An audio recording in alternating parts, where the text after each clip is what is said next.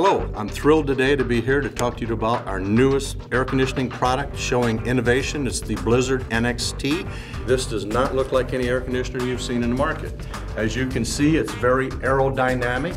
The components fit together instead of one piece just laying on top of the other. You can tell that we've designed the product. It will give you more aerodynamics and airflow going over the unit.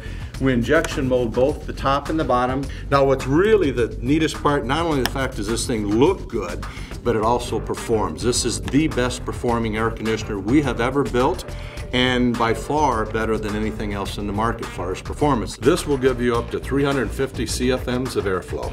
The other neat feature about this product is inside, high-density blue EPP foam delivers weight and noise transfer.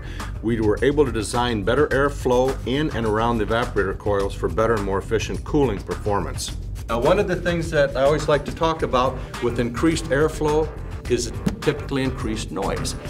When this thing comes on, it's a ducted return design, so this is the newest evolution in larger RVs where we duct it more like a home. So having said that, along the lines of being quiet, we'll take this cover off. The other thing we designed is when you look inside this unit, you're not going to see a lot of sheet metal other than this box code. The electrical code says you have to put your 110 volt and your 240 volt in sheet metal. That we do for code.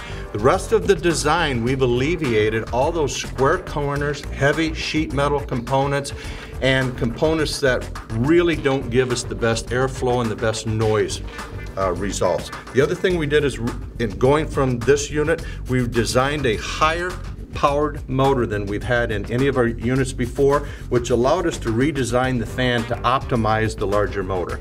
So we get, again, better airflow with less noise because these two are designed to each other. As you can see, we've also insulated a compressor on rubber grommets that are held down with flexible pins. They're not screwed down like other competitors' units. This means the noise is isolated and not transferred through the roof of the RV into the room. The other thing we've done for the OEM from an installation standpoint is it installs it exactly like the current product of the old design that we make today. It installs from the top in the same hole locations. And the other thing we've done is we've added rigidity of steel and molded it in the plastic on the bottom side.